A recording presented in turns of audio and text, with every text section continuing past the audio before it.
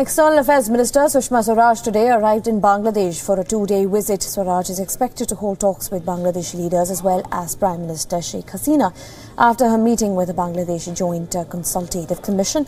The External Affairs Minister told the media that terrorism is one of the biggest challenges before both countries. Listen in.